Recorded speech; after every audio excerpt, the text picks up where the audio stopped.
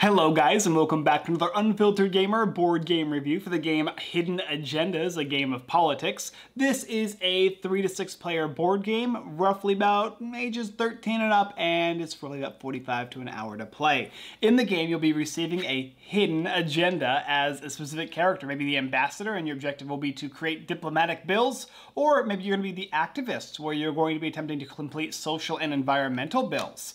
Each player is going to get a number of cards, which will be your legislation, which you'll be creating 3 separate bills together. You'll be voting on bills to remove them and to keep them and eventually solidify one into law, with hopefully there being some portion of your agenda attached to the bill. As the game progresses from round to round, the bills are going to add up in a value for each of the different agendas, and if your agenda reaches a specific value, 10 or higher, you win the game. However, if the opposing party reaches their agenda first, they win. And of course, if you add in the 2 specific parties, the opposition party and the party leader, there's a little bit of an added style of play to the game as well. Will you create the best bill for your specific agenda, or will you be left in the dust with nothing to show for your legislation? Work together, bribe, manipulate, and control politics, all in this real-life-based game of hidden agendas. We'll take a look at the game right now, come do the full setup, and of course the review portion, and how to play. Let's get into it. To set up the game, the first thing you do is determine the number of players playing the game. When you're playing with a smaller number of players, you're going to be removing the opposition party and the party leader. If you're playing with a larger number of players, you will include these guys. You'll shuffle up your classified cards, place them face down, which will only then be revealed to you, the player, as well as give each player 5 legislation cards. You'll have the rest of the deck shuffled and set aside, along with any money that is needed, voting tokens, and the first player marker, which you can give to any player. From there, you're basically ready to begin the game of hidden agendas. So let's talk about how to play the game. And the first thing is there's a caveat that everybody gets $300 as well for the setup. Now, in the game, the player who has the gavel is the player who starts with the control, and they also get to start playing on these phases. There's a play cycle here, and there are 3 specific phases: House phase, Senate phase, and the adjournment phase.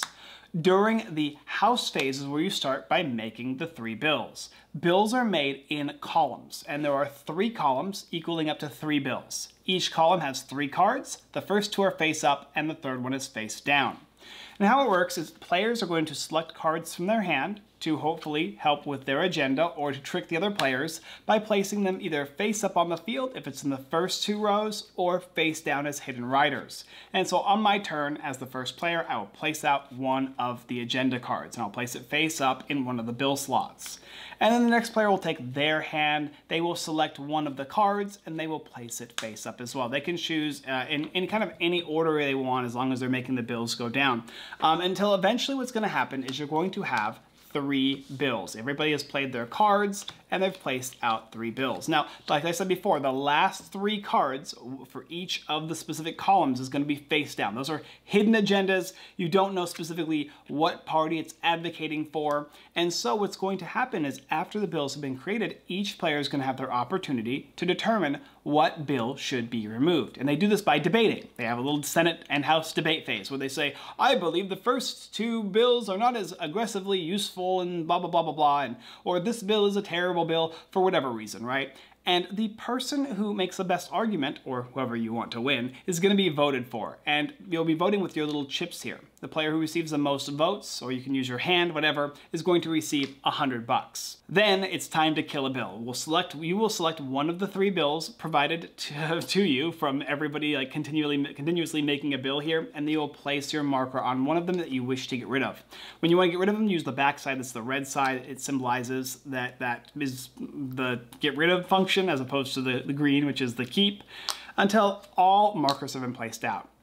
You'll check to see which one has been voted for the most, and of course if there are ties, then the player with the gavel is the one that breaks ties, and you will remove that specific bill. And in this case, I'm removing the first bill for whatever reason. Mainly it's probably because there are 2 blue agendas here, and everybody here but one player is not blue, so it's a good way to get rid of these cards.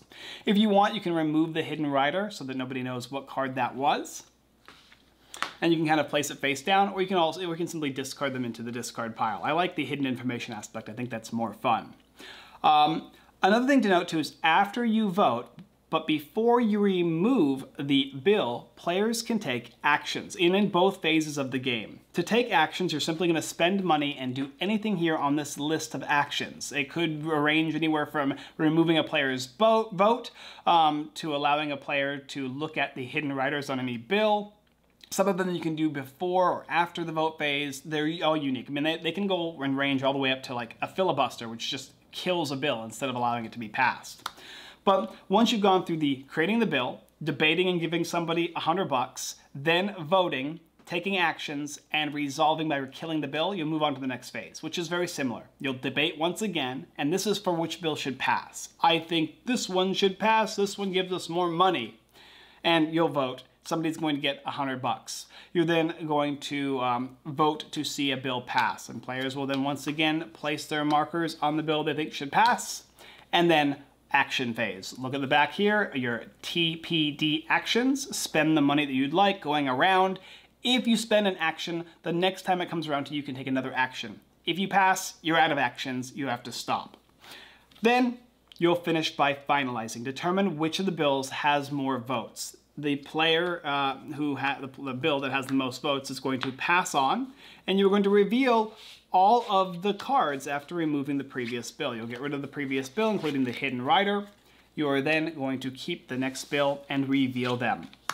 When you reveal, you're going to be going into the adjournment phase. This is going to allow you to reveal any passive hidden rider cards, effects are going to trigger, etc., etc. So in this case, funding, all players get $300, which case everybody in the game would get $300 towards their actions for a later round.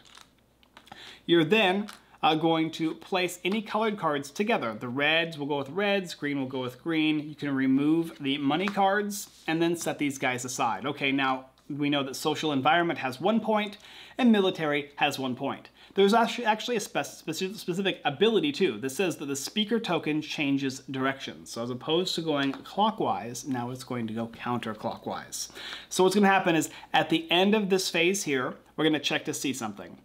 Does any specific party or political agenda have 5 or more points? If so, we're going to have government shutdown.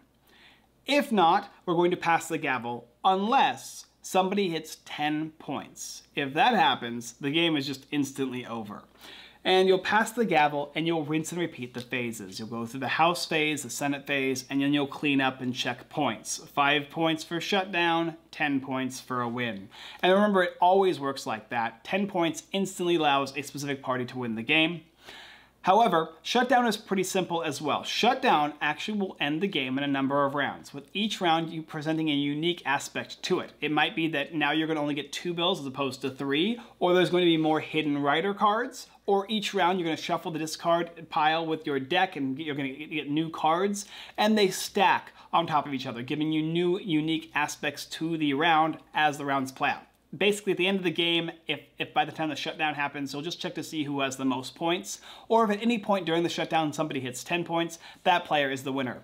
All while remembering that you can always flip over your agenda card to gain its specific revealability and passive benefit for as long as it's on the field. And that's how you play Hidden Agendas. First to 10 is the winner. Hidden Agendas is a game of treachery, deceit, lies, and money. Basically the bread and butter of our political system. How this works is players are creating bills, they're trying to pass their agendas and remain hidden for as long as humanly possible. And once people kind of figure them out, they're going to reveal their class, they're going to gain their benefits, and they're going to continue to push for their victory, utilizing hidden writers. The hidden documents inside of a bill that people don't usually check to hopefully get them passed to thusly allow them to win the game.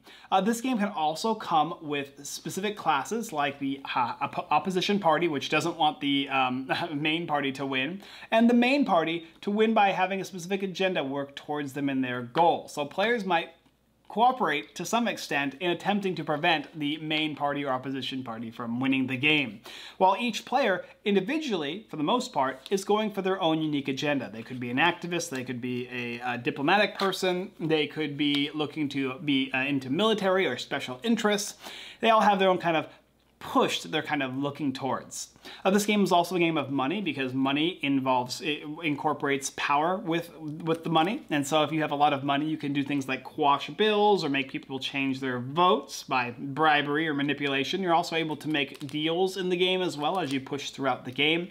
And it's a very simple game. There are a lot of phases in the game and a lot of individual aspects to each phase, but the way it works is pretty simple. You'll play cards out from your hand up until they make 3 bills. Once you make 3 bills, you debate and give somebody $100. Then you vote, then you do actions, then you resolve. And you'll do that again for the next phase, but in this case, instead of removing a bill, it's for the one you want to pass. And of course, you'll do actions and you'll resolve. And after you resolve, you'll draw back up to those 5 cards. You'll pass your gavel, normally going clockwise, and continue once again until a party hits 5 points, in which case the shutdown happens, or 10 points, in which case the game is over and that specific political agenda is the winner of the game. All while utilizing your abilities, checking for any passive effects, or gaining money from the cards from the bills that have been passed, which in general can be helpful to everybody, or specifically to one party, or kind of a mix of both. Working with certain players, you might need to do so throughout the game, and that's how the balancing the game kind of takes place. If you're behind in this game, it's more likely that people will kind of work to your aid at the end, pushing your agendas through as opposed to the more popular party with more agendas laid out in the battlefield, because people can see this is what this is. It is a battlefield. There are unique amounts of value that are currently being strewed across the board, and players are readily aware of this. The shutdown is my favorite part of the game because it triggers unique aspects to the game, allowing to gain cards back that have already been played, allowing for less bills, more hidden riders, getting the game tighter and dangerous, and a quicker victory. It kind of not only makes a countdown for the game, but it also kind of pushes people towards being a little more nasty. This is a game of deviousness and bribes and meanness and specific ways you can kind of mess with players. If you have a lot of money, being able to quash a bill is very powerful, or change a vote. Preventing players from being able to change their vote or being able to change your own vote is very necessary. Being able to even look at these hidden rider cards can be very powerful. These cards range from 1 to 3 points for each political agenda, as well as $1 to $300 you can get as well. You can bribe people by giving them lots of money, and then with your hidden rider, you'll have a specific unique agenda that you want accomplished from there. What's also cool is I like to discard the hidden rider so that players don't know what factions have played face down there. A little bit of memory in this game, not much, but the idea of you have to remember who played what agenda, and when they get flipped over, know that that player is going for maybe that specific one. There's also bluffing and trickery, where some players might be going for one agenda, but then afterwards they start to switch it up, or vice versa, in which case their agenda completely changes, and hopefully you win the game after all this craziness. If you like a game of bribery and deduction, a little bit of treachery and false promises, there's voting, there's even a little bit of a social phase where you're going to be giving people money, which is okay in this game. Really what it does is it makes sure that the money is more distributed between players who are losing. Usually I'm going to vote for almost always the person who has the least amount of money or is in a kind of not as far ahead. So basically it pushes people who are winning the game to kind of associate and help with other players in that way. But it works well, and I do like that aspect of the game, even though it just doesn't seem as interesting as being able to kind of socialize with players as much as I would like to. I made the best argument, I should get the vote. No. It's gonna go to and that kind of makes sense in politics as well. It does have a ring of politics in this game as far as money is power. Control is power. How much of the political agendas you push through, and of course, adding in the specific party leader and opposition factions kind of change the game in a way that kind of makes people cooperate a little bit more with each other. But overall, it's a fun game. It has unique aspects to it, and it's a strong recommendation for those of you guys who like a little bit of tableau control and voting and deception and all that good stuff. Yeah, Hidden Agendas is a solid game. I strongly recommend you take a look at it. Thank you guys for watching another Unfiltered Gamer board game review of the game Hidden Agendas by Big Boom Games. If you're looking for this game, there's a link down below in the description, as well as if you like this channel, hit that like button and of course the subscribe button along with the bell notification button so you can see more of our videos. We produced a live stream of this video, this game, so you can see us play this game and determine if it's a game that you would be most interested in for yourself. You can check out any of our channels. It's on Twitter, or X I should say, it is on YouTube, Facebook, and Twitch as well. Alright guys, that's all I got for you this time, and as always, I look forward to passing my hidden agendas secretly along with you next time.